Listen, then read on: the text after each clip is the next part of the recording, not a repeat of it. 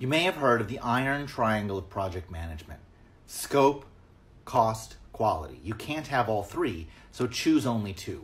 That means that if the scope is large and the cost is cheap, then it probably won't be very good. If the scope is large and the quality standard is high, then it will be expensive. If you deliver it to a high quality standard but cheaply, then it can only have a very small scope. Scope, cost, quality. You can only pick two. In agile software development, we have an answer to this question, and the answer is the Agile Premise. We always want the best quality. We never want to compromise on quality. That's a lever we pick to stay in place. Cost, which is the same as time if you're paying people by the hour or by the day, is a lever we manipulate through the scrum process by doing short sprints on a fixed timeline. That's it. We don't plan too far ahead. We don't plan out 3, 6, or 12 months in advance.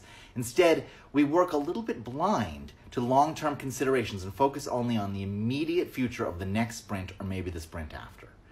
And that leaves us with scope. Scope is the only lever left, and it's the only thing we can do at sprint planning. And what we do is we carefully decide what a reasonable amount of scope is for one sprint's worth of work. So in essence, when we're doing Agile Scrum, we never really talk about quality or about time, because quality is fixed because we always want the best quality, and time is easy. It's just one sprint, either a week or 2 weeks or whatever your team uses for one sprint. So we don't need to discuss those things. We only discuss scope. If you're in a business that's writing software planning out too far in advance, or your boss wants to dictate the time and also dictate the scope, that's not an agile process. In fact, it's waterfall.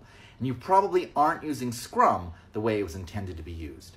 So again, just worry about scope and work sprint by sprint on the highest priority needs.